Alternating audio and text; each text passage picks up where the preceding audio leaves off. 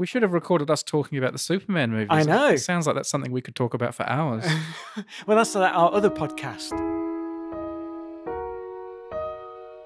For a lot of people, I feel like maybe this is one of the episodes you've been waiting for, because today we're joined by James Grime, the original Numberphile presenter.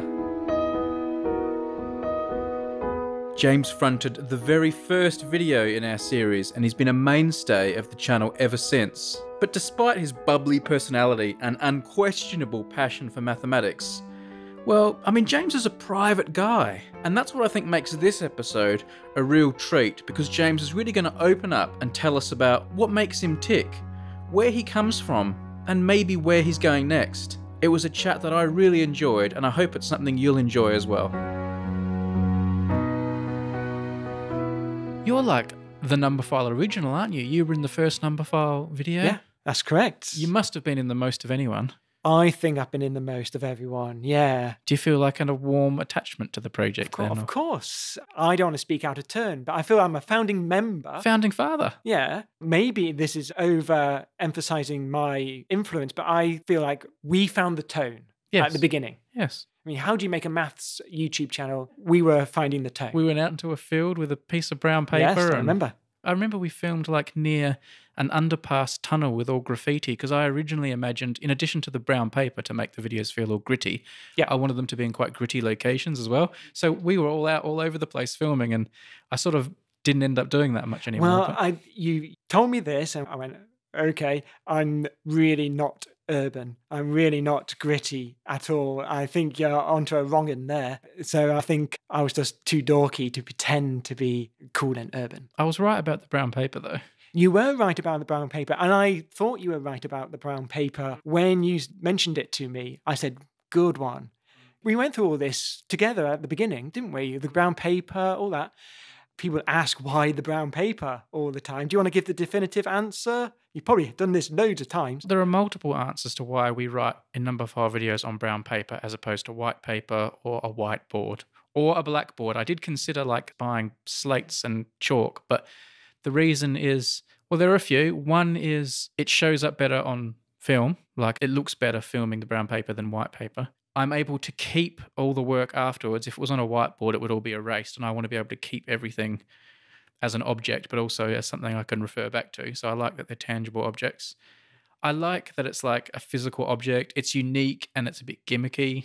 You know, it's unique to the channel as opposed to the cliche of a whiteboard. It's a brand, isn't it? Yeah, it's like a brand. And it's more kind of sort of physical, and people interact with the paper, and there's a big long shopping list of reasons. But and I was all for it. I thought it was a really good idea that you had. And people are disappointed when I don't turn up with brown paper, when I go and give talks.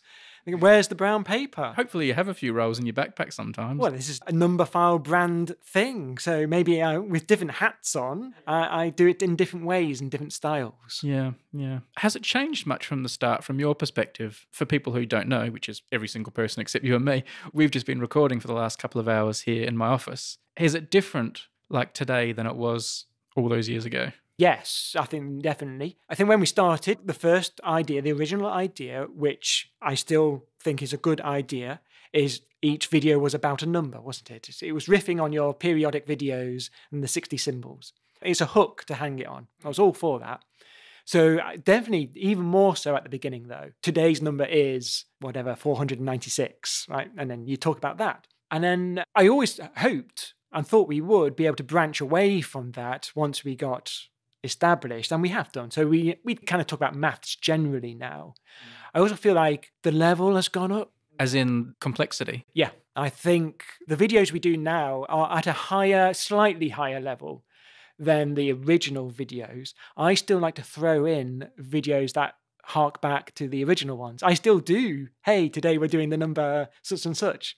Because I was there at the beginning, I still kind of try and tie it back into those roots. I do like to try and keep the levels different. So when we come and film, I tend to do 5 in a row. Are we giving away secrets? No. That's what you like to do. Once you feel like you've got 5 you want to do, you'll jump on a train and come and visit me and we'll film together. Yeah. Exactly. So, and it makes sense, doesn't it? So we do 5 in a row, but then I tend to break it up. I like to have a meaty one, a really good, proper, serious maths one, and then I throw in something slightly whimsical or something at a lower level. Partly it helps me because doing 5 heavy ones in a row is actually hard work. But also I think the channel should mix up the level. So, James, I'd like to come back to Numberphile later because it is a big part of your life now, making videos. So that's something we're obviously going to talk about. But before we get too lost in the weeds with the minutiae of the videos, I want to find out a little bit more about you and your background. So, where are you from? Where did it all start? Where were you born? So I'm born in Nottingham, although my family are from Lancashire. So they moved to Nottingham. I was born in Nottingham. I lived in Nottingham until I was 17. Okay, so from 0 to 17, what were you like? Were you like math nerd boy right from the start? What were you into, like as a real youngster? No, not math nerd boy at all. In fact, no one really mentioned that I might be better than average at math. No one even mentioned it to me, so I didn't notice. And no one said a thing to me. What I was obsessed with was TV. I mean, I could dress that up as media or filmmaking, but that's just dressing it up. I was obsessed with TV. I watched so much TV. Trashy junk stuff or wholesome like Attenborough documentaries or like... Everything. I just watch everything. And then consistently, when people ask me, what do you want to be when you grow up? My answer was, well, it was cameraman. Because, but I was a kid. We've got it wrong, James, all this time. I wanted your job, but I wanted to be probably more a director, I think. I probably wanted to be making the TV. Yeah. Really, I mean, that was my consistent answer for a very long time. And that's still an interest of mine, which is why I'm interested in doing the YouTube stuff, because it's still there as an interest of mine. I feel like I get to do a bit of that as well as with the maths stuff. So even as a youngster, because like I imagine most kids get pretty obsessed with TV because kids just love TV, don't they? But were you already at an early stage thinking a step ahead and like behind the lens, like how do they make that? No, I was analysing it. So obviously I have an analytical mind. I mean, I must do. Yeah. So I was very interested in the process of making the TV. I'm not saying I watched behind the scene documentaries or anything. I do now. I watch loads of those because you just take what you're given on the TV. But I was very interested in how, that person was placed there and that camera was placed there.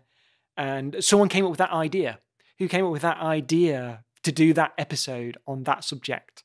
That was very interesting to me. Do you remember which TV shows or movies or things like made the biggest impression of the many you watched probably? I've watched so much, but let's say, I mean, what turned out to have a big impression on me is the science programming, of course, in another way. So there's, on one hand, I'm watching TV thinking, how is it made? At the same time, I am watching the science programming and thinking, oh, that's a thing, is it? So when I said I was consistently telling people that I wanted to be a cameraman, in the back of my mind, I secretly was thinking, I know that mathematician is a thing. I'm not going to tell anyone that I want to be a mathematician because they might ridicule me. That's beyond my station. So I went, I'll keep that in mind and I'll just keep working. I don't want to have ambitions above my ability. Was there ability? Were you better at maths than the other kids in the class? Or did you feel better? Or did I didn't feel better. I didn't know. Thinking back about it, so let's say at junior school, so when I was 11 and under, probably was finishing a test sooner than other people. And then I put my pen down and went, that's the test done, and waited for the other people.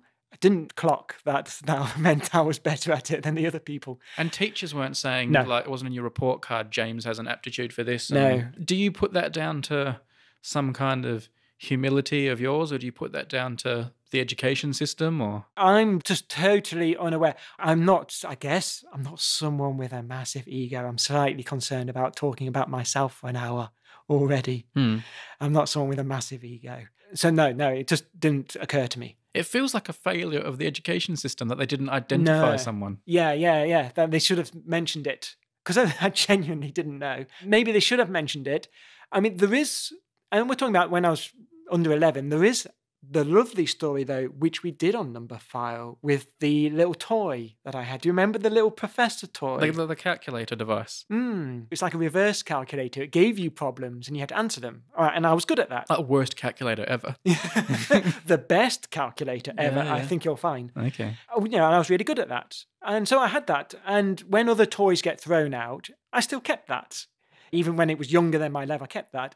And then when I got to a point where I said, I'm actually quite far along the road on this road of being a mathematician, I should really keep that toy now, because that toy now is something that did help me along the way. So those devices, those professor calculators, for want of a better name, they look like a little man with a moustache and glasses, don't they? Like the way they're designed. Do you look at that now and feel warm feelings? Like, you know, you're a mentor. Yeah, very much. Well, more than a teacher at the time, I suppose. And I guess it shows I was, and still am, a very independent learner as well. So I'm afraid I wasn't taken by the hand by any figure. I was very much an independent learner, so I would do these things at home for myself because I'm a curious person who likes to learn stuff. I wasn't necessarily a maths nerd or a science nerd. I was just, oh, let's learn a thing. Oh, that's an interesting thing. Like curious facts. And I watched all the telly because I wanted to learn everything possible. I wanted to know as much as I could. So I watched all the telly, talking about figures who might have led me through my career, or led me to my career. It would be more like the science presenters on the telly rather than anyone in real life. What about like your family? Were they shoving math books in front of you or fostering that, or were they just letting you get on with it? Like, yeah, no, they weren't. I mean, they bought me the Little Professor. So they obviously thought, well, maybe we should be encouraging this, but not generally, no. So I don't come from an academic family. To be an academic is not something that was expected in my family. I think my dad would be the first to go to university. Well, university means polytechnic. He did economics, I think. So 2 years or something like that. but not someone who's uncomfortable with numbers then. No, my dad's not daft. No, not at all. Oh, no, he's a good guy, my dad, but not an academic. My dad will never listen to this, so I can probably say this. He has working class ideas of what your station is and not going above your station. Dad will not listen to this, so that's fine. All right. Okay, so well, that sounds very typical English, humble, mustn't grumble, do your Whereas bit. I thought, well, can I go further than my dad? Bless him. My dad wanted me to go further than him. It's the same as he went further than his dad. Were there ever times where he would say to you then, don't do mathematics, James, you're not going to get like a good job out of that and do this? Or was he like, yeah, do what you want, I don't understand it, but do you do it? Well, he's very much of the, I don't understand what you're doing. He does have the opinion that the higher you're educated, the more money you should be making. And that turns out not to be the case. So as you're getting a bit older in your teens, it must be becoming apparent now, oh, actually, I am pretty good at mathematics. And you start thinking, okay, I'm not going to be a cameraman, I'm going to be a mathematician. When does that switch? Yeah, you're right. So I guess then at secondary school, so to add to my previous problems, my secondary school was rough. I went to a difficult secondary school. So I was a clever kid in a rough school. So, I mean, I was sat there and really 50 minutes of an hour lesson was telling people to shut up and sit down. And I was twiddling my thumbs, bored. I was really going out of my mind. Not the teacher's fault, but I'm afraid it was just a kind of a rough area. Yeah. Were you able to stay out of trouble at least? Yeah, because I'm totally not that. And I had a very secure and happy family life, which might be not the case for the other people in the school. So I was lucky. I had a better foundation to work from. Yeah. But that was my experience. Quite frustrating, because imagine how much I could have learnt at school if school was able to teach me. So then that again goes to, fortunately, I am quite an independent learner. So I'm afraid I just had to do it myself. So what, you'd go home with the textbook and just like nuff Just it out read yourself? it. Yeah, just read it. Just read the textbook and then read books for myself and learn stuff for myself. I mean, my aunt used to get me encyclopedias, which is quite nice. Yeah, children encyclopedias, not like Britannica, like a 1-volume encyclopedia. I used to sit and read it. Through entry by entry. I used to sit and read that. Now, I did start to get encouraged by one of my teachers at secondary school, one of my maths teachers at secondary school. Who saw something in you? Who did recognise me as being the best one in the class. I don't want to say that. It sounds awful. So I guess he did recognise, and he said, I can imagine James becoming an academic at a university. I went, oh, well, that's one other person who thinks I can do that. Because at the moment, it was just a secret idea in the back of my head. No one else had said that before.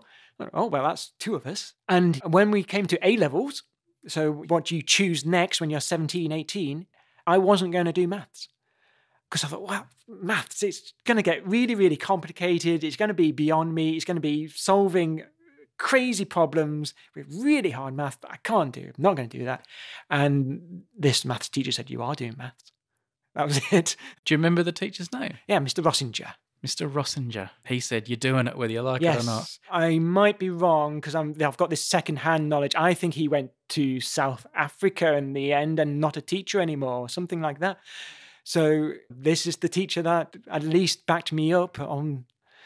This is something I could do. And that's all it took. It just took one teacher saying, you can do it. And you're, all right, then I'm applying. I'm doing it. That's all it took. Yeah, well, it was one teacher saying, you're definitely taking maths. And I went along with it. What was plan B? What did you think you were going to do? So I did want to do media studies. Right. But when I was 17, media studies was a punchline. People treated it as a joke. Oh, what are you going to do? Media studies as a non-real subject. And you can see why I wanted to do media studies. So I went, well, I don't want to be a joke. So I was discouraged from that. And I went, well, I'm going to go the complete opposite. I'm going to take the most academic thing to media studies, the complete reverse. Maths is the purest, most academic of the subjects. Where did you go? What university did you go to from there then? University, I went to Lancaster University. Makes me feel awful saying how great I am all the time. I did well. So I could have picked any subject. I have the luxury of picking any subject I wanted to because I was quite good. As in English or Yes. Mathematics? Okay. Yeah. What score did you get? Although I don't understand how A-level scores work. A-level scores? Well, A to F, isn't it? So it was A's, yes. Right, you got all the A's. What is it these days? People try and get like 3 A's or A stars and all these sort of Yeah, things? so they since my time, they introduced A stars, and now it's new again because they've introduced numbers to it. It's not letter grades, it's number grades. But you were getting all the A's, so you had some choices. How come you ended up at Lancaster? So the choice of Lancaster was because we recently moved. So I was a Nottingham person, and then between GCSEs and A-levels, we moved to Lancaster. So I had already moved recently. I didn't want to move again. That's part of it. Okay. Lancaster's really nice as well. So we had a lovely day when we went to see it. And also okay, I've got 3 A's. Maybe that's grades that can take you to Cambridge and Oxford. But then I did not have the confidence to go to Cambridge and Oxford. I would have drowned in Cambridge and Oxford. I wasn't ready for that. Okay. I didn't have the confidence for it. I needed to be a big fish in a small pool. And that's what Lancaster did for me. And I'm very happy about that. That was what was right for me at the time. I did not have the confidence to go somewhere like Oxford and Cambridge. And Oxford and Cambridge is not everything. No. So the step up from high school level mathematics to university level mathematics as an undergraduate, was that a big step or was that an easy transition? It's a step and it's a joy. I mean, it was a joy. So I feel, first of all, the GCSE maths, I just felt it was so woolly. I thought, this is so trivial and so woolly. It was like, how do you tessellate a plane? It's like children's stuff. I thought, well, I'm not interested in this. And then A-levels is very much learning algorithms and having an equation at the top and then getting an answer at the bottom. So it's very procedural. So A-levels is like the end of high school for people who don't know what A-levels are. It's like what you do to get into university. Yeah, so that's the end of school life. We've not got to like proof yet. Now, I went to university and I'm thinking, well, yeah, I'm taking maths because it's easy. I'm good at it. It's the lazy option. I'm a lazy person. However, thankfully, at university, we started doing things like proof. And then I went, good. Now this I can get on board with. This I'm interested in because that's a creative process.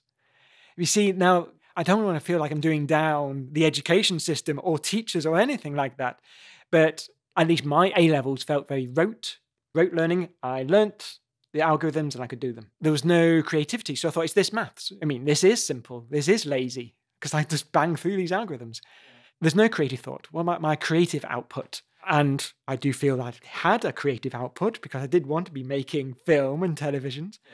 And then, yes, great. University, now here's what a proof is. And it involves a creative idea. But it's other people's creative ideas. Yeah, the proofs you learn, but then you have the questions and you are doing questions where you are proving for yourself. That's the coursework, the homework. So you're in the lectures, you're teaching the traditional proofs, the famous proofs, the traditional proofs. You're learning the methods of proof. These are the classic methods of how to prove a thing. And then, in the coursework, the homework, you're getting questions where you're doing it for yourself. And also, if it's good coursework, they're giving it a twist to see who's got some original thoughts, who can make some connections between two different things and put them together. That's a creative twist there. And then, of course, you get to the point where you're actually doing an original result for yourself, which I guess is maybe when we're going into PhDs, then beyond university maths. But then I do an original result that has never done before for myself, that I solved, proved to be true, and is true forever. Do you remember a point at university where you thought, yes, this was the right decision? Like, thank goodness I did mathematics? Yeah, I think that's it. It's the point where, we're going to do proofs, and now here's your homework, and it's proofs. And I sort of relaxed. I can even think about it now, physically going, yeah, this is far more interesting. No, I can do this. Was this a surprise though? Like, did you know this was coming, or did you sign on for mathematics? I think it was a surprise. I did think it was rote. Then why did you sign on for it? Just because Mr. Rossinger told you to? Yeah, laziness, total laziness. And that's not a good answer. I admit that's not a good answer. It's the true answer. However, I am very thankful that at university I discovered there was more to it. I would have been bored. If it was rote and I thought that was what was going to happen, I would have been bored. So as you move through, how long was your undergraduate course? 3 years? It was a 4-year one. I did an extra long one. And so as that was unfolding, what were your thoughts about your future and your future relationship with mathematics and career? Were you thinking, this is it, I'm here for life now? Or? Yeah, I guess that's where I was starting to think, because that was that secret idea, wasn't there, in that back of my head. I know it's kind of contradictory that I'm thinking, I seem to be bored by it because it's all rote. But also I know that mathematicians being a thing, I think I like the kudos of it as well. So that's in the back of my head. Okay, that's interesting. But were you thinking of, if I do this right, I could go and work in the City of London and be a millionaire? Or were you thinking I want to be a math teacher? Or were you thinking I want to prove the Riemann hypothesis? It was academic. It was only academic, yeah. And then at university I saw that I was actually quite good at the actual proper maths, if I may call it that, the proper maths. It's a hurdle. Each time I was passing a hurdle, because I didn't tell anyone I wanted to do this. Can I pass my GCSEs? That was my first hurdle. Oh, yes, I can. Next, can I do the next level? Oh, yes, I have passed that level. So each step was just, can I pass this hurdle?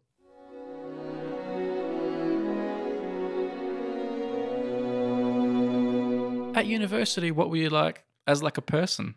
What were you into? Were you in a rock band? Did you play cricket? Were you in the chess club? What were you like socially? How were you developing as a person? Well, I'm socially active. I suppose I had my probably unsurprising nerdy interests. My big interest was the juggling club. I'm a very good juggler, I have Yeah. I was the president of the juggling club. President of the juggling? Mr. President? Mr. President of the juggling club, which is something I did a couple of times. 2-term president? Well, I did it at Lancaster and then I did it at York, which is my next university. We'll get there. Juggling club, pretty social guy then. And well, part of that job is to be the social guy, to welcome people in.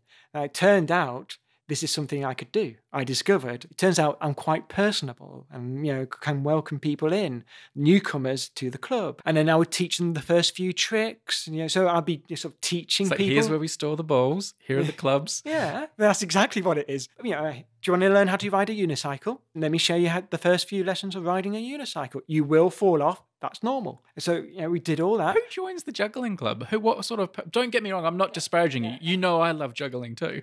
I'm not as good like you, but I do enjoy juggling. But what kind of person is attracted to the juggling club? Because I know there's a lot of mathematics to juggling. You're right. The people who tended to be attracted to the juggling club fell in two camps, which were the nerdy, sciencey camp, computer scientists, physics, maths, nerds, and your hippies, your alternative counterculture hippie types. And do those two groups get along well? Yeah, of course. Right. Yeah. And isn't that wonderful? Isn't that nice that those two groups who look different on the outside, because I can say that the nerdy kind of people maybe would be conservative with a small c, if you know what I mean. Maybe a pair of jeans and a t-shirt, very conservative. And the more grungy alternative people. So from the outside, they would look like different people, different worlds. We're brought together by the love of juggling. There you go. It just brings people together. How many people in the Lancaster Juggling Club at peak? Is it 4 or 400? 50 or something. Okay. Are you elected as president or are you... Yeah. Right. No, and it's not something that I seek. You were called to public service for juggling. Well, yeah. because I'm not the kind of person who would put myself forward. I hope I've kind of been saying it in this podcast. I'm not someone who thinks I'm great. No. You're a very self-deprecating person, but someone has to be president. But it turned out I was the most sensible choice as being someone who knew everyone because I'm quite friendly and personable and would meet people anyway. So I was doing that and also sensible enough to actually run a society because jugglers are not necessarily sensible people, wacky, crazy people, not really people who can organise a group to do a thing when it needs to be done. Did you have a campaign slogan like "Make Juggling Great Again"? No campaign slogan. I just seemed to be the sensible choice. Do you know, weirdly, though, and it is weird, but that was actually a significant thing to me because it meant for the first time, because I'm not someone who seeks being put forward, for the first time I was put in charge of a thing. People listened to what I said. So I said, I think we should do this. And people went, yeah, okay. I went, oh. I've never had people listen to what I said before. So that was actually a big deal to me. Putting myself forward in that way showed that it was something I could do. It turned out I could rise to the occasion, so I could take that leadership role. I know it's just a juggling club, but it was the first time I ever tried to lead a thing. We would do shows, because that's what a juggling club might do. And so I'm the president, I'm in charge. So I would have to be the compere. I'm in charge of the show.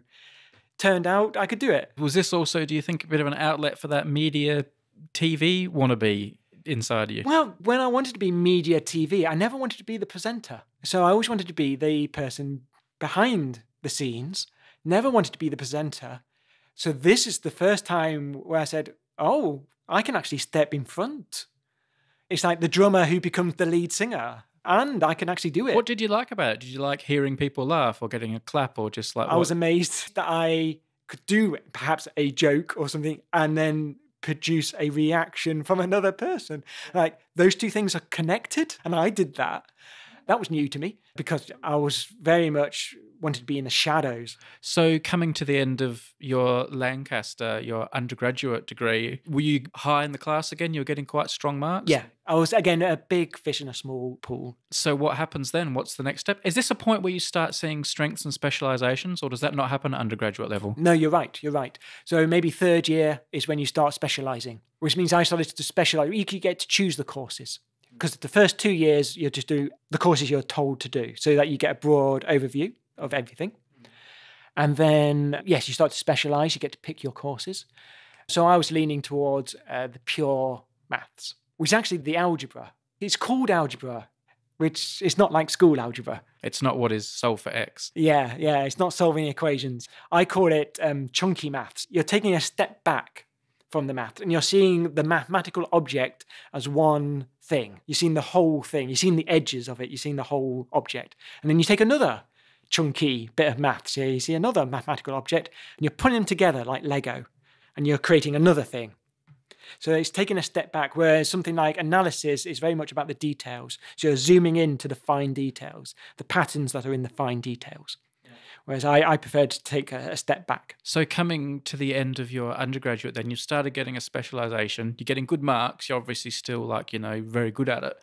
What are your options at this point? Are your options to go into the workforce yet, or? Yeah, go into the workforce. I went for an internship at GCHQ. Ooh. So that's the Government Communication Headquarters. Spies? Yeah, that's the spies. Yeah, the code breakers. So it was an internship. I mean, I was there with several people, right? But people, you were put forward as one of the best in your university, and then we all went and you got given a test. What, are you in like some secret bunker for it? Or? Yeah, we were at GCHQ, which is now actually changed. The building I went to is not the building that's GCHQ now. Oh, the big posh round one. The big white donut building. It wasn't that building. Right.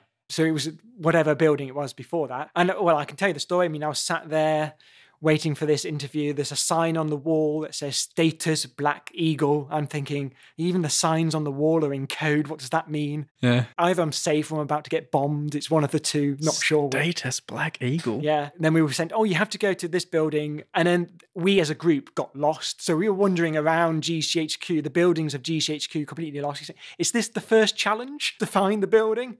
Anyway, so we had to take a test. And it was maths and computer science. Now, I'm not into computer science. So I'm afraid there's nothing I could do on that part of the test. And I had a crack at the maths. And it was stuff that I hadn't seen before. It was quite difficult on test conditions, things you'd never seen before, unconnected to what you might have done as an undergraduate. It's really testing your mathematical abilities or creative abilities. I'm afraid I didn't get that internship. Did you know you did the test? Did you think I've bombed here? Or I didn't know, but obviously there was a whole section I couldn't do because it was about computer science. And so maybe that was important to them. did they interview you as well? Was there a person? No, it wasn't an interview like that. Did you ever find out what status Black Eagle meant? We weren't bombed, so I assumed everything was fine. But that was my first taste of failure, actually. Did you feel like a failure, did you? Yeah, that was the first test I'd ever failed. I have a work ethic. I'm not a genius, but I have a work ethic. Quietly, I was bashing through these hurdles that I have to bash through. And I always did. And then that was my first test I've ever failed. How did that affect you? Did it, make you stronger, or did it crush you for a while? Or? That was a new experience to me, yeah. And again, I've never thought I am the big I am, but that was a new experience. I did have a crisis of confidence, yeah. I went, oh, maybe I'm not the best. So this is towards the end of your degree. Yeah. You're not going to be a spy or a code breaker by the looks of it. What do you do now? What's next? This was going to be something that would have been in between university and then PhDs. That's what it would have been. So you decided you were going to do a PhD. So I was already on the road to PhD anyway. So I did my PhD at York University. Lancaster and York traditionally have a rivalry, but who cares about that? What a load of old nonsense.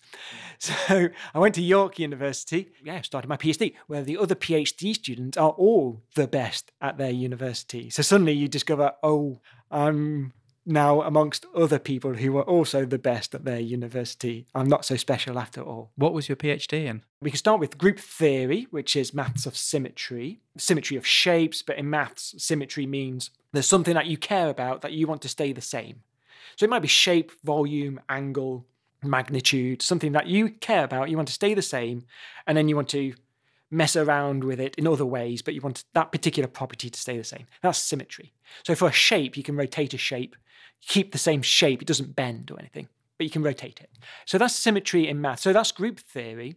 And then representation theory, which is what I was doing, is a bridge from this abstract maths of weird symbols and wibbly-wobbly maths to a more concrete world of matrices, which is what you would use in computer science and what engineers would use. So a matrix would be an array of numbers, and that's very well understood, well-studied, concrete thing. But there's a connection between those two worlds, between this weird abstract world and this very concrete world.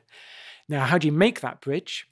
So, there are ways to make that bridge that involve more maths and formulas and wibbly-wobbly stuff.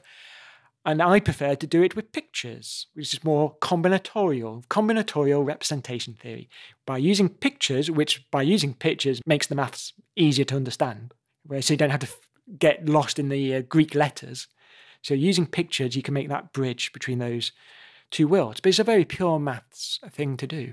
Who was your PhD supervisor? Because I know that's a big deal in mathematics, this sort of who's your supervisor and your supervisor's supervisor and the family trees. Yeah, the genealogy of it. My supervisor was Maxim Nazarov, a Russian mathematician. So my genealogy is a whole bunch of Russian mathematicians. What was it like being surrounded by all these other math geniuses? Like you said, for the first time, you weren't necessarily the smartest guy in the room. Was that good for you or bad for you? It made me realize that I had to use my other strengths as well. And I do have other strengths, not just being good at maths. So, being quite personable, and I'd like to think I can teach things and explain things. And so I was starting to think, okay, I do want to go into maths, but also I have skills that perhaps some of these other people don't have. So it's hard to compare yourself, especially if there are people who are doing really, really well. But you have to remind yourself that you have other skills. What was the title of your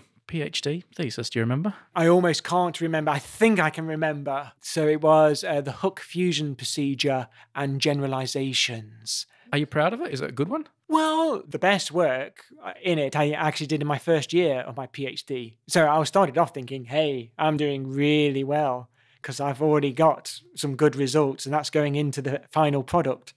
Bang, done. I must be really good at PhDing. And then the next 2 or 3 years was more of a slog. It was harder. So yeah, it's amazing to have your own results and you proved a thing. But also there's work in there that I nearly completed, but there was like a step that I just this close to it, and then I didn't complete that step. So the work is in there, but it kind of feels like incomplete work. So I got this far. So this is only a conjecture because this is the sticking point that I couldn't prove. If anyone proves that step, then that's now a theorem. So there's some bits of it that look like that. So you were telling me about the young James in Nottingham understanding that being a mathematician was a thing. It was possible. Now you're doing a PhD, you're spending all your time with high-level mathematicians doing high-level mathematics. How was the reality of mathematics and mathematicians different from what the little boy imagined? It's hard work. PhD is hard work. It's very frustrating. If you talk to PhD students, they have this kind of grey pallor to them. They start off all enthusiastic, and then the second year they realise, oh, actually I better crack down on this because I better have something to finish with it. And then by the time of the third year, they've learnt that if you die during the course of a PhD, you automatically get your doctorate, and they start to consider that as an actual option.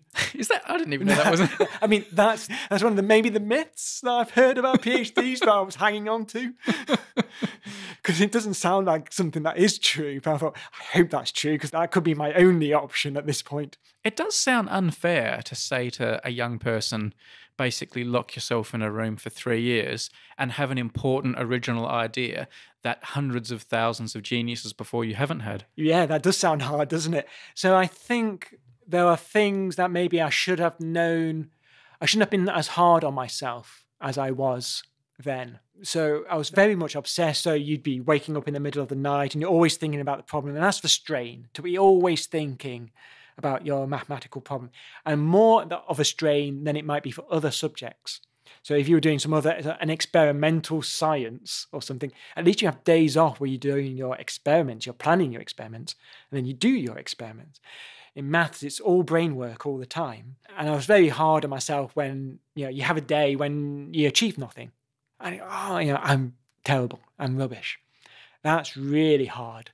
What maybe I should have been told is that's an unreasonable expectation, to be all maths all the time, especially in a subject like maths.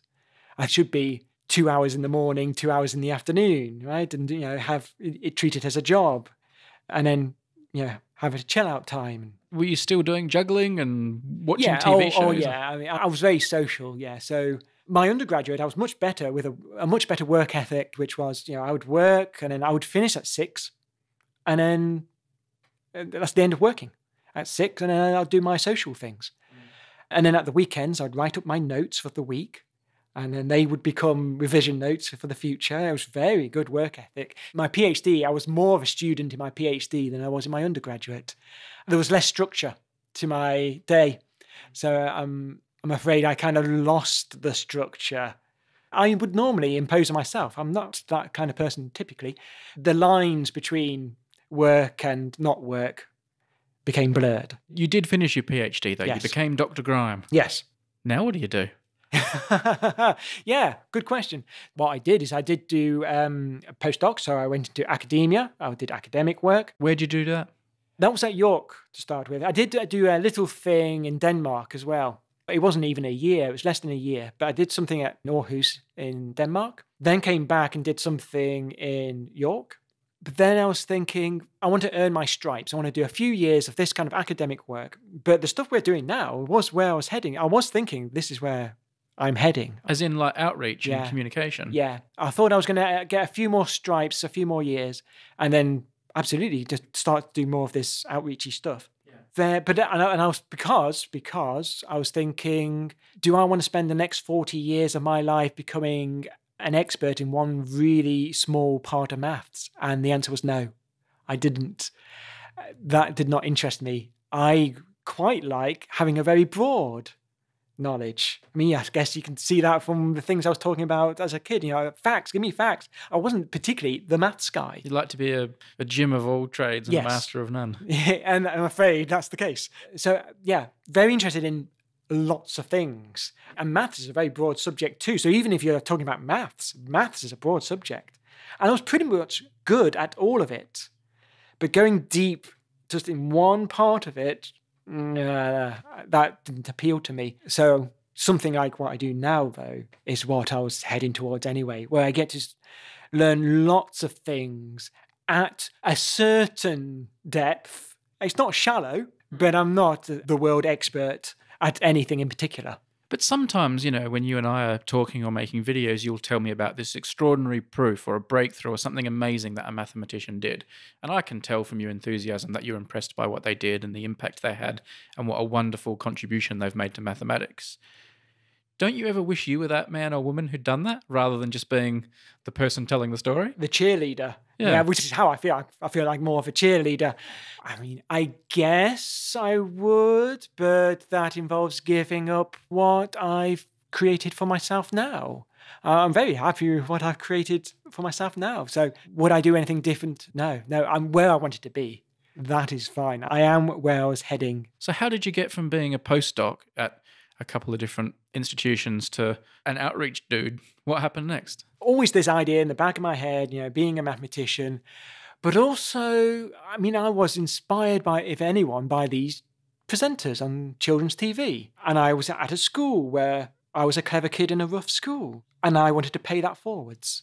So that was always the ambition, to pay that forwards, to do something like what those presenters did for me. At that point, though, I'm assuming, you know, there's probably not, YouTube's not a big thing or anything like that. No. How are you thinking you'll do it? You'll apply to the BBC to present their next TV show or exactly. something? So I was thinking, earn my stripes so that I have some qualifications to show off. Credibility. And maybe then in future I could do a BBC documentary, and that's exactly what I was wanting to do. That was exactly the idea.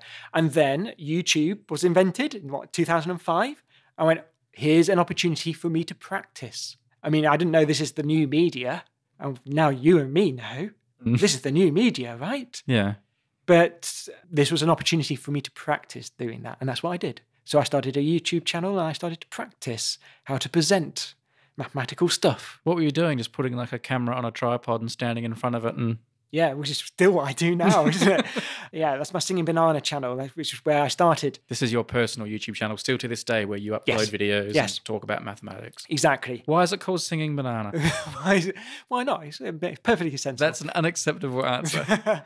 So Singing Banana was my internet name, just generally anyway. So as a teenager or someone in their early 20s, and in the early days of the internet, you would have an internet name, wouldn't you? You would have a handle, anonymous internet name, and Singing Banana was my internet name. It came from my school's tuck shop, my school sweet shop.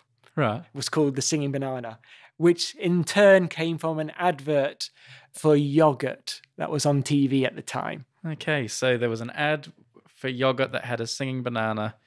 They named the tuck shop at your school Singing Banana, and then when you were sitting at a computer and had to come up with a handle, that's just what you pulled out of the air. On the internet, when you sign up for new things, that's just the thing, my anonymous name on the internet. Isn't that funny that your school, which you don't speak about with lots and lots of affection, still has a pretty big impact on you? Yeah. Oh, great. Yeah, it's a funny name, isn't it? It's a funny name. So you start the Singing Banana YouTube channel. You're making videos, but that's obviously not making you a whole lot of money or anything, obviously. It's making me zero money. I've made zero money from my Singing Banana channel. So what are you doing career-wise or work-wise while you're making these videos? So that's still when I'm doing postdocs. I'm still in academia there. Yeah. So I'm in academia and I'm thinking I want to do this communication stuff. I'll tell you what actually happened then. Just when I finished my PhD, so this would be 2006, the Royal Institution advertised a job. Now, the Royal Institution of Great Britain, they have this program called the Christmas Lectures for people who are not from the UK, which are lectures for children on Christmas week about science. Very famous, very iconic, an institution in the UK. A big deal. I mean, that's part of the influence on me as well, because this is a scientist talking about science for kids. And they'd film them and they'd be on the TV and they'd have like the blow thing chemicals up or show you amazing things. Yeah, and it's a great thing. It's something that I do think is great and something that influenced me. So anyway, this was the year for maths. They were going to do a maths one this year with Marcus de Soitoy. And so they needed someone to be the assistant, help work on the scripts, liaise with Channel 5, it was then. It's gone back to the BBC now, but it was Channel 5 for a period, and liaise with Royal Institution. And I thought, this is a job for me. these are my skills because I'm interested in media. I'm interested in maths. I'm interested in communicating maths. This kind of presenting for kids is exactly the stuff I need. This would be a great experience for me. So I had an interview for that with Marcus and the Royal Institution. Tell me you walked in and it said like Operation Black Eagle on there. Like, yeah. Yeah, exactly. That was a bad sign. And then, we had a great interview. Me and Marcus were getting on like a house on fire. And because I was the last in the day, because I travelled the furthest, so that they put me last. Because I was last, I had all the time I needed. So I was just going, and then we could do this, and then we could do this, and then we could do this. And I didn't get that job. I've talked to Marcus since about this. I did not get that job. And I thought that interview went so well. And I was so energized for the first time because, PhD is hard work. And then I was so energized by this idea. I went, well, clearly this is what I should be doing because I haven't been this enthusiastic for a couple of years because I've been kind of stressed out. Well, yes, I should be doing it. And then that's when I had this plan of having earned some stripes and then really do this. And when I started doing YouTube so that in future I couldn't be turned down. I thought maybe they turned me down because I didn't have enough media experience. I need to make a CV that can't be turned down next time this comes up. And that's what I did. So I started making YouTube. It was partly practice for me. It was partly to have it on my CV. You can see who I am. You see what I do.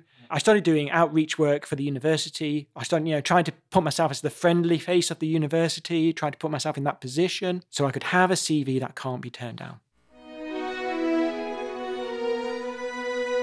So then my postdoc was running out, as postdocs do, I'm afraid. So I had to go looking for another job. And then a friend of mine sent me a job advert and went, that's you, isn't it? I went, yeah, that is me. Because basically what I had been preparing myself for. It wasn't with the Royal Institution, it was with Cambridge. And they needed someone to work publicly, to talk. And I thought, well, this is ahead of schedule. Because my schedule was to do a bit more academia and then do that. But I'll go, actually, I wanted to go for the practice of the interview. I thought I wasn't going to get it because I didn't get the other one, the Royal Institution one. This was, again, just practice for the interview so that I can do this right. And what was the job, though? Just to be like an outreach person to go and give lectures or something, or go to schools? Right. That's right, yeah. Public and maths communication, public stuff, yeah. But in particular, they had an Enigma machine that was on loan to the maths department. And so the job was, who wants to show this Enigma machine off around the world? This is the machine the Germans were using to send codes and was later broken. So that was going to be like a prop that you could go and travel around with and do math talks. Okay. Exactly, yes. So you went to the interview thinking, well, I'm not going to get my hands on the Enigma, but you did. Yeah. Did you walk out of that interview thinking you'd aced it? No. That's the secret, James. It's always the interviews you think you bomb that you end up getting. Yeah. Well, I thought because I didn't get that other one, I thought, I did this one perfectly fine. I thought I wouldn't get that one. I can't see any difference between how I performed in this interview and that interview. And then like 10 minutes later, because I think, again, I was near the end of the day, 10 minutes later, they phoned me up and offered me the job. I was still stood at the bus stop. Brilliant. Did you walk back and sign the papers?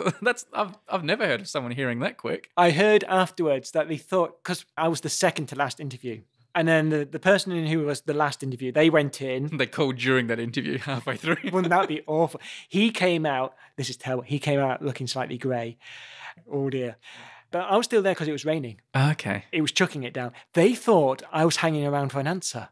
Ah. Like I was some sort of weirdo hanging around for an answer. I wasn't hanging around for an answer. It was raining. They thought you were a weirdo, but they still gave you the job. Yeah. He seems to be very keen to find out. Oh, tell him now. I wasn't. I was just waiting it to stop raining. So I was, waiting at the bus stop in the rain. That's when they phoned. So I didn't take it because I was getting on the bus. I got this job, and that was a big deal to me. Yeah. Did you enjoy that? Were you like... It's my dream job. I mean, I'm still doing it. It's pretty much. Not for Cambridge anymore, but yeah. No, not for Cambridge, but basically I'm still doing the same sort of thing.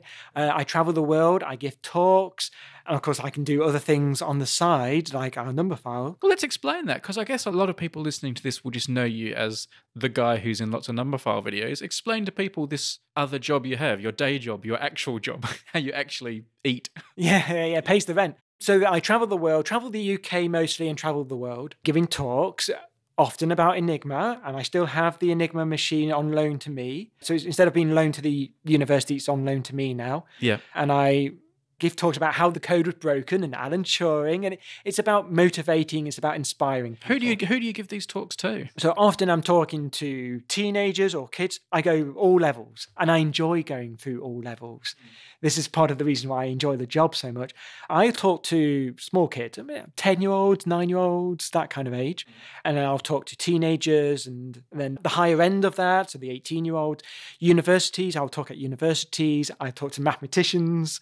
I will talk to the general public. So pretty much any level. So what happens? Do people like go to a website, do they, and book you and you come out and... Yeah, that's it. I was very lucky because I inherited something from Cambridge. So that was all kind of set up for me because I was inheriting something. And then when I inherited it, I said, oh, I could really make this mine. I think more so than my predecessors who kind of came into the job and out of the job. No, this is a job that I can make mine.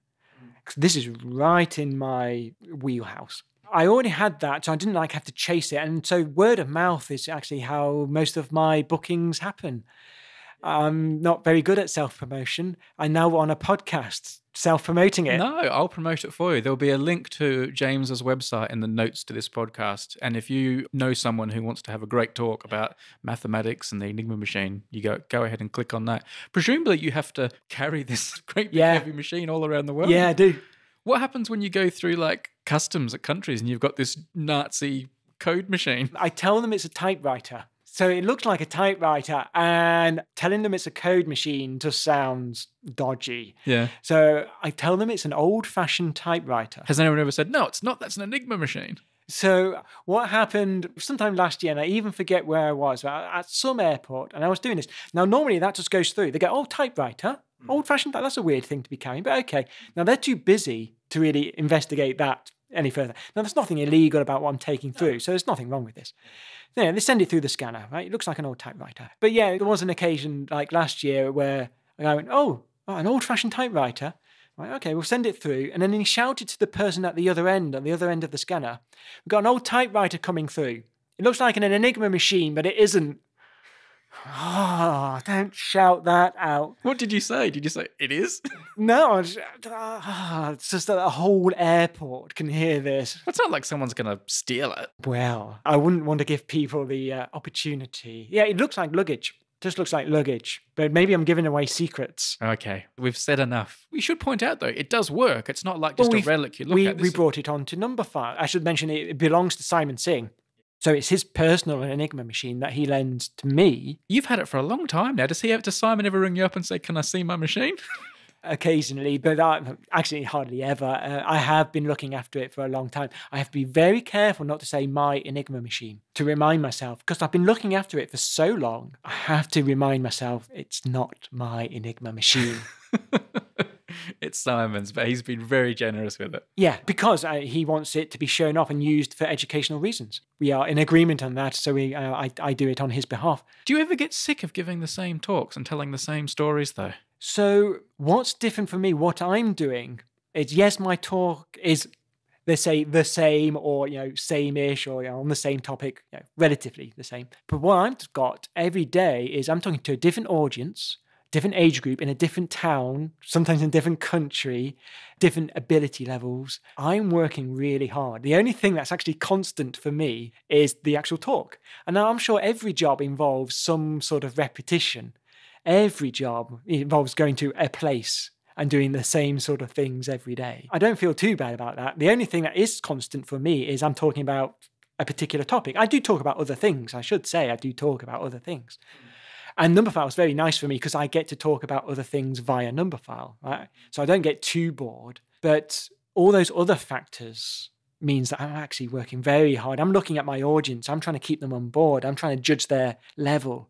I'm trying to judge if they're going to go with me if I go this far. Under the surface, I'm paddling. We're getting close to Numberphile again, clearly, at this point. A lot of people will probably want to know how you became involved in the project as a founding father. Buckles on my hat. Yeah, buckles on my shoes.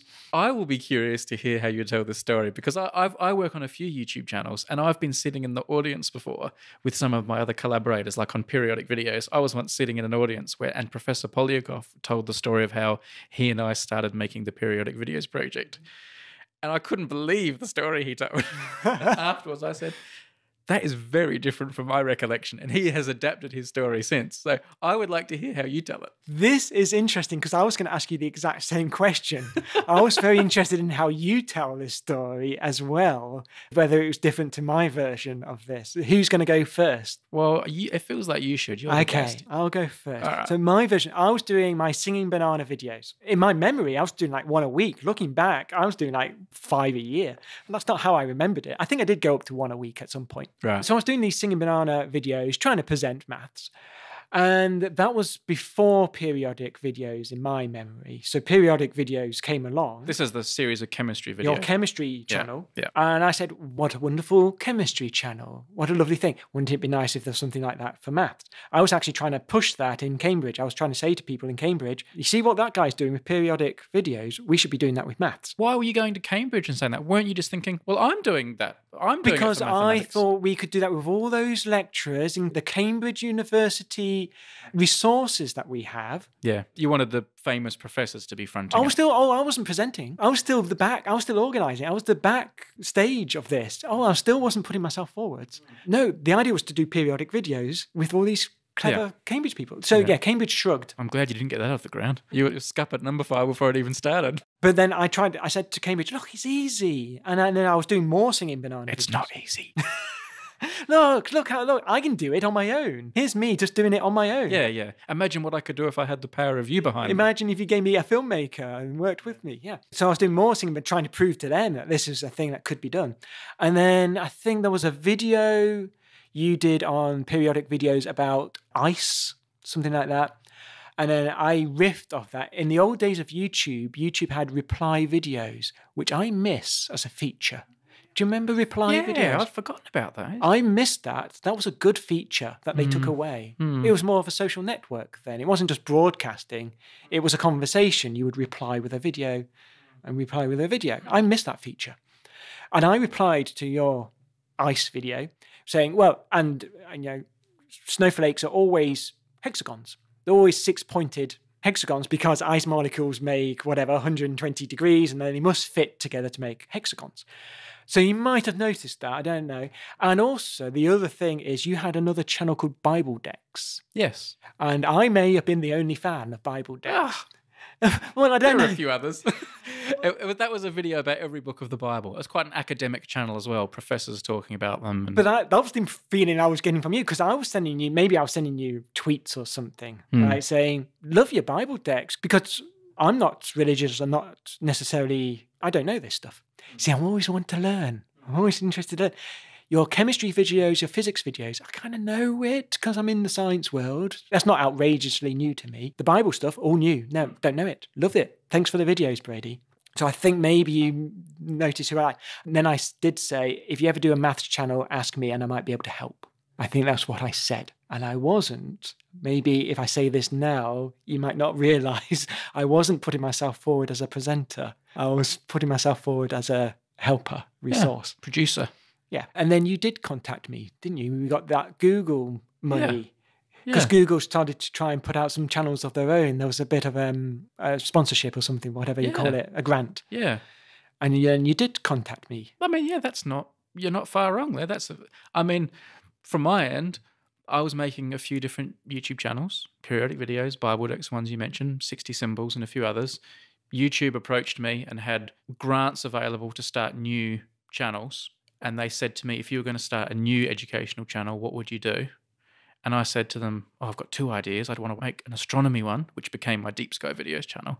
And I said I'd want to have a mathematics one. And my idea to do it was Numberphile, make it about numbers, so it was less intimidating and not straight away math.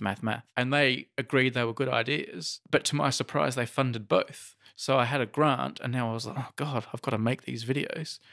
And that basically coincided with the time that you just happened to get in touch as a viewer and said, hey, I like what you're doing. I'm interested. this is what I'm doing. If you ever want to work together. And like, I probably get a lot of messages like that still to this day. And 9 times out of 10, I can't do anything about it. They just kind of drift past and I say, thanks for the offer, but I'm really busy. But you just came along at that perfect time when I needed someone who knew mathematics and knew communication and video.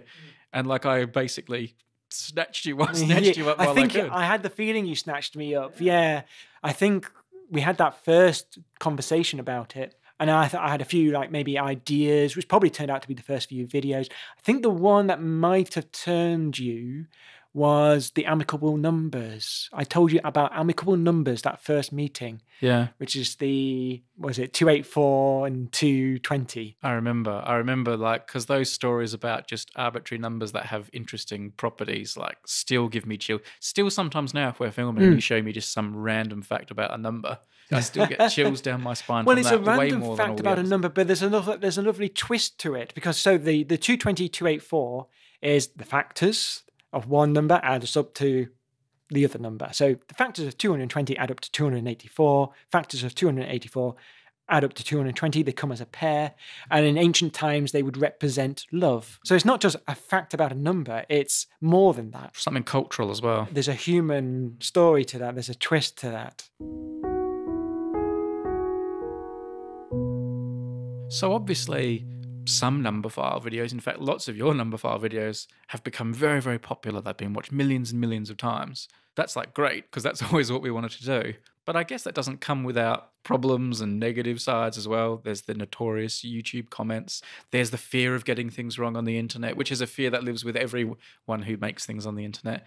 How have you found coming to grips with that as you become better and better known and more people are watching? And also the internet becomes a more crazy place. Do you read comments? I read comments on Singing Banana. I used to read them on Numberphile in the early days. Then Numberphile became too popular. You're still very loved, James. You must read them sometimes. I'm afraid I haven't read them. And also, if I dismiss the nasty comments, by the same token, I have to dismiss the generous comments. What about the stuff that's like mathematical, though? People who want to discuss with I would love to, but I can't wade through all those other comments to get there. The Singing Banana, I do read all the comments on Singing Banana. And so it's very likely that I will engage with you via the Singing Banana comments section. I want to say, hey, I grew a thick skin. That's not true. Comments, nasty comments, get under my skin. It's not nice. How could it be? I'm not superhuman. They're not nice at all. There are some comments you could dismiss. In the early days of YouTube, gay, thirst, fake, right? 12-year-olds. That's so easy to dismiss. Then there are comments that aren't. That just, comments that attack my presentational skills or my mathematical ability are actually personal attacks. Yeah, and that's not nice, is it? No. The only reason I'm here is because I'm supposed to have mathematical skills and presentational skills. So you've just attacked the exact thing I'm interested in providing. And that's not nice. So I'm afraid I can't claim to have a thick skin about that. What are some of the nice things about doing it, though? You keep doing it, so there must be some positives. Because I'm on a mission. I didn't really fall into it. I didn't put myself forward for things. I think I said that. But it's not like I fell into it by accident. When opportunities arose, I took the opportunities very quickly because I knew that this is what I wanted to do. If there was something like Numberphile come along, or my job at Cambridge came along, or when YouTube just by existing gave me an opportunity, yes, I took those opportunities. So I am on a mission. I want, as someone who came as a clever kid from a rough school, I want to find those little James Grimes who don't come from academic families, who are in a rough area, who have not been exposed to this academic world, because that's exactly what my childhood was. But through TV and children's presenters, those programs, I discovered that that was the thing you could do, and it was an idea in my head. A seed was planted, and that's what I'm trying to do. And I can do it, and it's amazing YouTube allows me to do that, and it allows me to do that around the world. So I get emails from around the world, people saying thank you for the videos, which is lovely and meaningful. I reply to those emails as well, My reply is, thank you, this means a lot to me. And that might just sound like what you write in an email. Those are very meaningful emails to me, so I appreciate them. Do you feel like you're reaching the right people? You know, you said you want to reach people who are disadvantaged and that. Do you ever worry that you're preaching to the choir and the people watching are already the smart kids who are into math? I don't feel that's what Numberphile is, or Singing Banana. I don't feel that's what it is. It's because I think, and it all hangs on YouTube's favour, but you stumble across YouTube videos, don't you? You go, oh, what's this in my recommendations? Click. Now, you're at home. You've no peer pressure. You're not being watched by your mates. They're not judging you. You can sit and click that and watch it with no pressure at all in your bedroom. I imagine I'm talking to someone, so maybe a teenager who's watching that video by themselves outside of school. This is not something that a teacher has made them watch. They found it for themselves. They discovered it for themselves. So therefore, they're already engaged in it because they kind of discovered it for themselves. And then from that, you click on the other videos that's made. That comes up in the recommendations. If you like it. If you don't like it, fine. No pressure. I'm not trying to force anything on you. But it's so minimum pressure that, you just discover it. You try it. Try another one. Try the next one. I think we do reach those people who would not otherwise have been exposed to that kind of academic idea. Do you meet people, starting out at university who say that it had made a difference? Yes. Because I meet that a lot. Okay, then yes. So yeah, I do get emails, first of all. And they come in drips and they're charming, all of them. Now, because we've been doing it for 7 years, haven't we? Now I get people at a university talk or something like that who will come to me at the end of a university talk and say, actually, I chose to do maths at university because of your videos on Numberphile. And I feel like, oh, geez, I can't take the responsibility for your life choices. Don't put that on me. But I mean, wonderful. That was the intention. So thank you very much. Do you ever get recognised just walking down the street or at a restaurant? Yes. You sort of say that you're quite personable and outgoing, and you are very charming and nice. But you also seem like a guy who likes your own space. And when you're not performing, you seem more withdrawn. I find it hard to imagine how you'd react to strangers coming up to you and saying, oh, it's James Grime. So yeah, it does happen regularly. Yeah, it happens. And when it first started to happen, I did not react very well to it. I did not go, why are you talking to me? I'm not famous. Stop treating me like I'm famous. I'm just a guy on YouTube. Anyone can do it. Stop treating me that way, because I'm not. I'm just some dorky mathematician. I don't like being treated that way. Thank you. And that's not very, what's this word I'm trying to get to? Gracious. Thank you. That's not a very gracious way of taking what they're doing. And that's absolutely true. So now, of course, I take that with better grace, which means if that happens, they come up to me, now I have to switch into that persona, that presentational persona. I try to be welcoming and ask them who they are and what videos they like to watch, and we have that moment. They're looking for a moment with me. That's the frustrating thing, isn't it? I'm just going about my shopping or daily life, and they see me and they want to have a moment with me, and that's the difficult bit. Giving that person a moment, which is, I don't always do very well, but at least I try and take that graciously, yeah. Has it ever happened to you when you've been with your dad? No. That's the moment I want to see. It's just never happened with my dad or my parents, and I've never told them that I get recognised. I've never told them about it because I think they need to see it for themselves, because they'll just say, yeah, sure. Okay. I believe you, James. Yeah, I'm sure you did. I don't think they will appreciate the impact and how much the viewers love what we have created if they don't see it for themselves. They have no understanding really of what we do. So I'm afraid we'll have to wait for that moment. When you give talks and things like that, and obviously I imagine you have question time at the end of a lot of your talks, what question do you think people ask of you the most? Well, I prefer to keep things on topic. I don't want questions about myself, I'm afraid. I prefer not to have questions about myself. I'm sure you'd prefer it, but my question is, what question are you asked the most? Well, I tend to maybe arrange things so that I do get questions on topic. I rarely get questions about Numberphile or myself, right? But it's increasingly true that the audience are people who know me from Numberphile, which is actually a hindrance in some ways, because it's a lot easier to talk to an audience who has no idea who you are and then to introduce yourself to that audience and win them over, than to have some people in that audience know who you are and they go, this is James Grime from Numberphile. Or ask you a really niche, alienating question about Parker Squares or something, and no one else in the room knows what it is. Yeah. So I'm afraid I don't have a good answer for this, because I don't tend to get Numberphile or personal questions in my talks. Let me ask you one then. Yeah. What's your favourite Numberphile video you've made? Nice question. You must get asked that a lot. I have been asked that question where I've done events which are a bit more general. Yeah. When it's a bit more general, it's where I'm actually there as a presenter, as someone who does Numberphile. So yeah, favourite Numberphile video. Yes, I have been asked that. My favourites are the ones where I get to do something a bit meaty. Actually, some proper maths, a proper theorem, and explain it, and give you at least a good, decent explanation of the proof within that 10-minute structure of a Numberphile video. So I think some successful videos like that, quaternions we did, I think that actually turned out quite nice. So I explained what it was nicely in that 10-minute kind of restriction. So quaternions or the four-colour theorem, yeah, like proper maths. And also where I tackle the proper proof. Cool. Is that okay? How do you feel about that? It's a personal decision. Is there a topic or a video that you want to do on Numberphile that you haven't done yet for some reason because you're too intimidated by it or you can't quite get it right? Have you got your white whale? Yeah.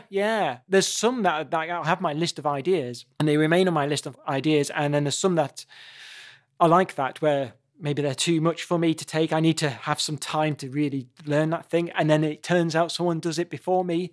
And then they always do a much better job than I would have done. And I watch them, I think, oh, that's wonderful. That's a wonderful video. I mean, we did Marcus de Sortoy, did Gödel, the Gödel incompleteness theorem. That was on my list of ideas. But also, before I do that video, I want to know it properly.